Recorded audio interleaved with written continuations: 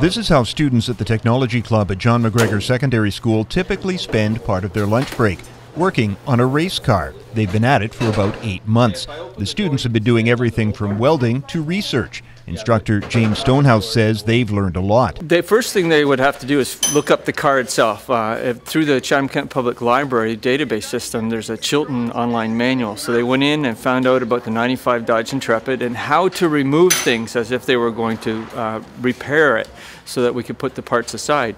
So they did all of the research up front, and then they started using the specialized tools and things that are required to remove seats and air conditioning systems and how to recover the Freon and all of the different things that we needed to do in order to prepare this car for the race. The students are proud of number 57. It's the first race car John McGregor Secondary has had in its 57-year history. They even modified the school's motto a tiny bit for the car. Stonehouse says they've learned about more than auto mechanics with the project. The research, of course, but some geometry and physics as they put together the protective roll cage designed to keep the driver safe as well. Even some graphic design work for the decals and their placement.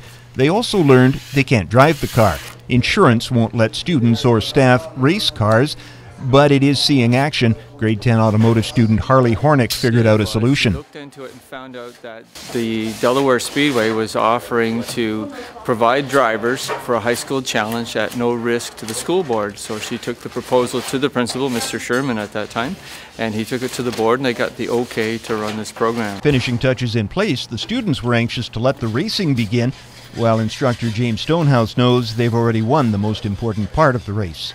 Simon Crouch, BlackburnNews.com.